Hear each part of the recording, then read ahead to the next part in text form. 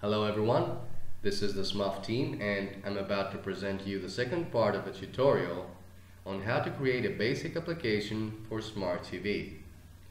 Let us remind that we're about to create a weather application that will run on multiple platforms, and we're going to do that using SMUF SDK. Assuming that you have completed all the requirements from the previous part, we are now ready to create our weather app. The first step we need to go through is to get the SMUF token for our application. This is necessary for SMUF to work. To get the token, we need to log in to SMUF dashboard with our newly created account. Having logged in, the first page shows a list of our applications. Notice that we see the application with the name we defined when creating our new account. We click on the application's icon and we will proceed to the application's information page. Here we can update our application, change name, description, or icon.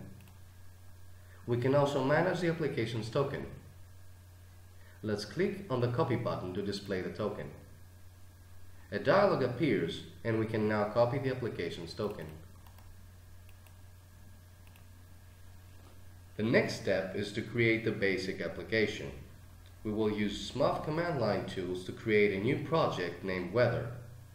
We open a terminal and we navigate to the directory where we would like to place our project.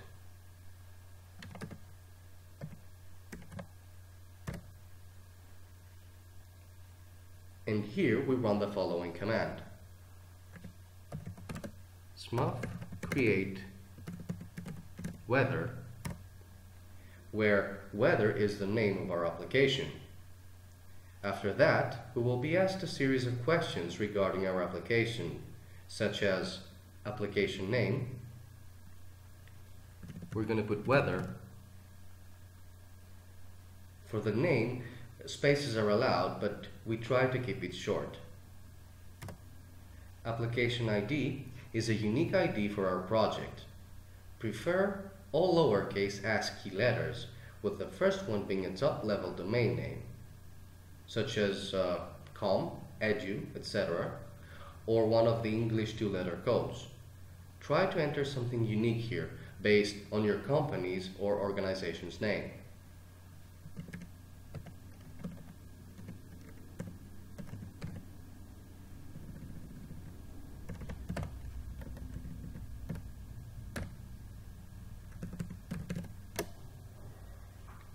Description is a simple text description of the application.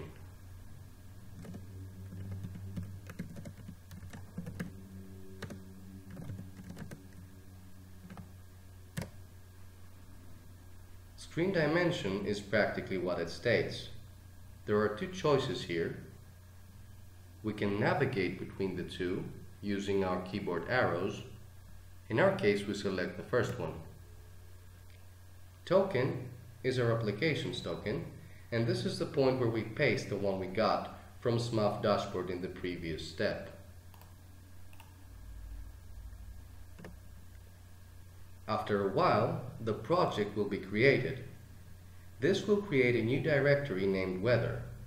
We can see it by navigating to our selected folder. There it is. The name of the directory is the one that we specified after the SMUF create command. Inside the directory, there is a readme MD file and the source folder containing the source code for our application. Here's what each file stands for. Index.html is the HTML file that is used for starting our application. SMUF.js is the SMUF SDK library. Main CSS is the style sheet file for styling our application. Let's open index.html in any browser to test our application.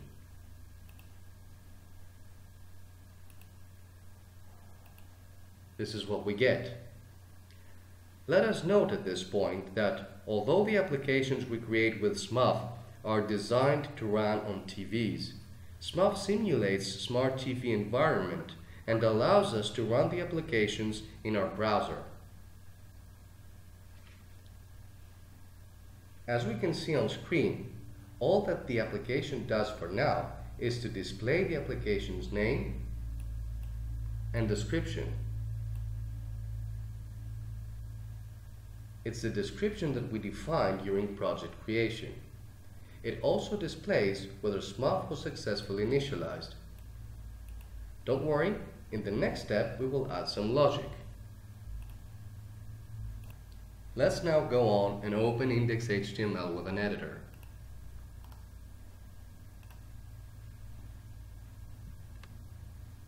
You can see it right here. We will review the most important parts of it. Let's have a look at the head part of the file. The title of the page has been set to the title of the application automatically for us. It also uses main CSS and includes SMUF SDK. We don't have to create any of these files. They are already there for us. The meta tag is used to fix a couple of issues in some of the supported platforms. The body part contains some placeholders and SMUF's initialization logic. There's a header and 2 paragraph elements. The header contains the name of the application, while the first paragraph element contains its description. Both values were filled based on the input that we provided during project creation. The second paragraph, the one with ID status, has no text at all. We're going to use it for updating SMUF status. Finally, there's a JavaScript code that handles SMUF initialization and provides some really simple logic that updates the status to the second paragraph element. SMUF ready allows us to define a callback to be called when SMUF has finished with initialization. The function provided prints a message to the console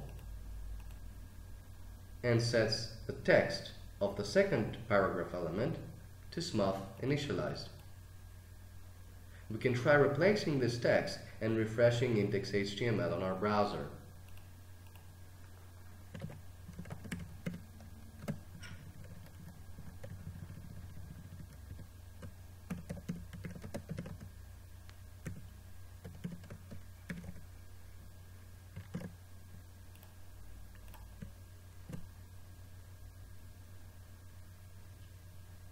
When SMUF finishes with initialization, we will see the message that we provided. Now, SMUF init triggers SMUF initialization. It accepts only one argument, which is our application's token. Right now, the token has been automatically filled in based on the token that we provided during project creation.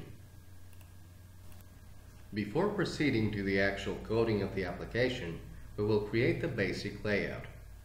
The layout must contain a loading view and a view that displays a 5-day forecast per city. As we want to display weather information from multiple cities, we will create a template that will be later filled in by our code. So we'll replace the header and paragraphs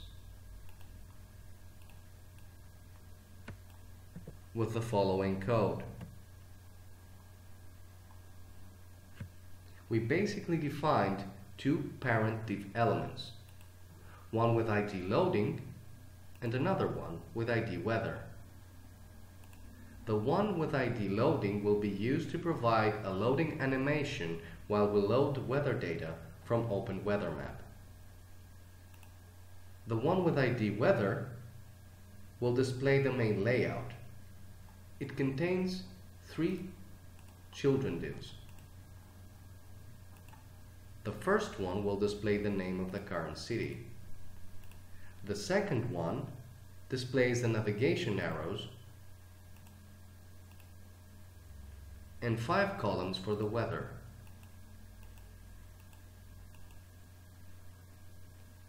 The last one is a simple footer that displays the weather data source. Now, as you might have noticed, there are two divs containing navigation icons. Plus, we will additionally be needing some icons for the weather data display. To make things easier for you, we've prepared an icon pack that you can download. You will find the link at the sources below.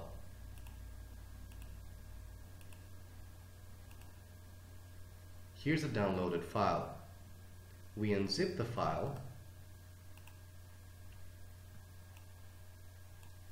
and we open the unzipped folder to find a folder named Image.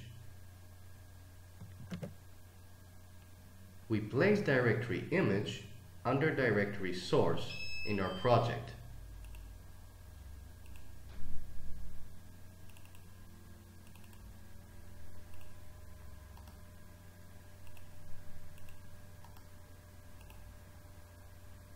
And we're ready to go. Let's now move on to the style sheets. We will split our CSS code into 3 different files in order to keep things organized. Main CSS contains basic layout definitions. We need to replace the current contents of main CSS with the following code, which you will find in the resources below. In fact, from now on we will be using code that is available to you from the provided sources. We also need to create a file named grid.css under source styles.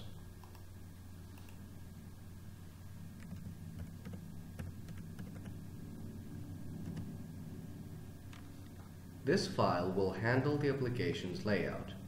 Let's insert the following contents to grid.css.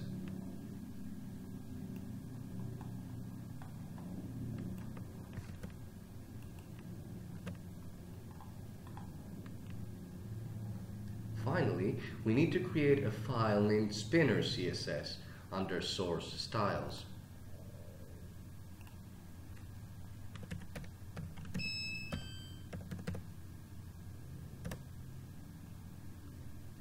This file contains CSS animations for the loading page. We insert the following code to spinner.css.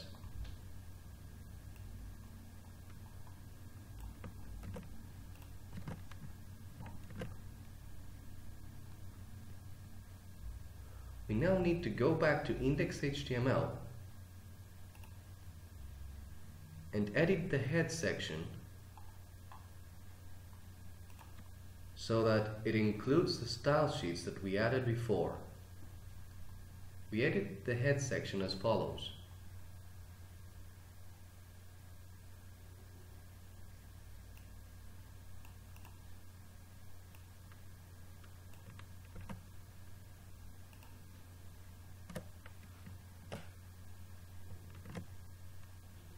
We are now ready to proceed with coding the logic of our application. Now, since we're going to load data from a remote HTTP server, we need a function that performs the HTTP request. We will use the following function that retrieves data from the given URL and passes this data to a callback. We go to our index.html over here, and right above the SmartTV function, we place function get.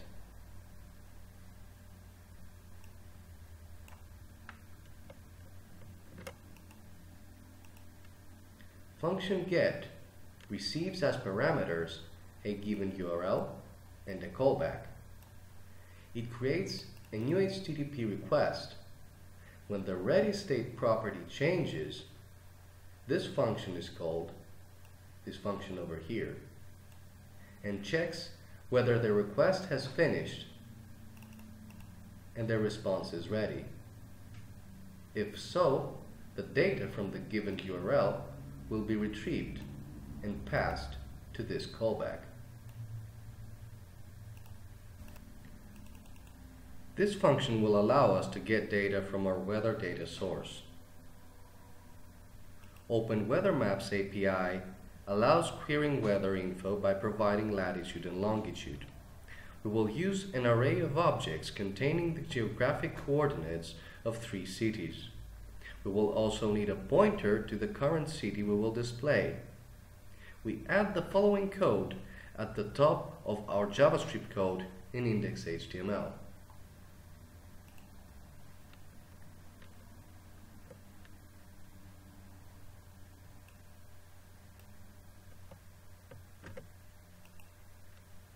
Here we see the variable cities, within which we store an array of objects, one for each city.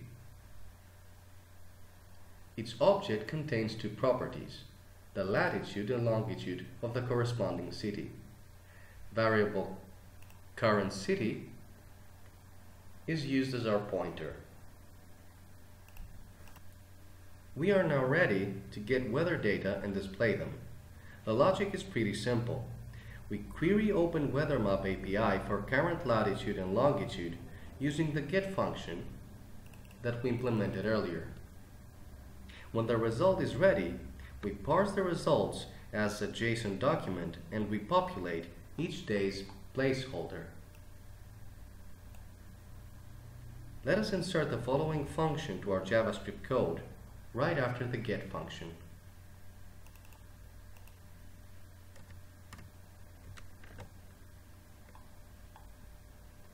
This is function loadWeather. Notice that in the beginning of the function there is this variable called API key. This is where we store our Open Weather Map API key, the one that we obtained earlier on in video 1. var city holds the value of the current city, while in the following 2 lines what we do is hide weather info until data is loaded, and at the same time we show the animation, the loading animation. In variable URL, we create a string that will be passed later on as a parameter into our get function. Function get then will fetch for us the weather data for the given city. And in the end of the load weather function, we hide the animation and show the retrieved data. Finally, we want to load weather as soon as SMUF has finished initializing. We suggest running your code inside the SMUF initialization callback. SMUF ensures that it calls this callback after every required initialization for the underlying SmartTV platform has completed. All we need to do is to call the load weather function. Let's update SMUF ready callback to call it.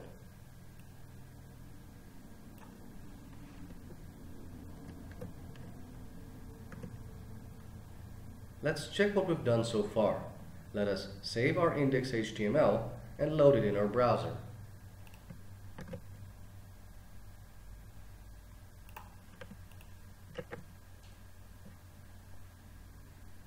After a short loading, we will see the weather forecast for the first location. That's it for now. In the next step, we will use SMUF to build navigation using the remote control. Again, this is the SMUF team. Thank you for watching, and we hope to see you on our next video.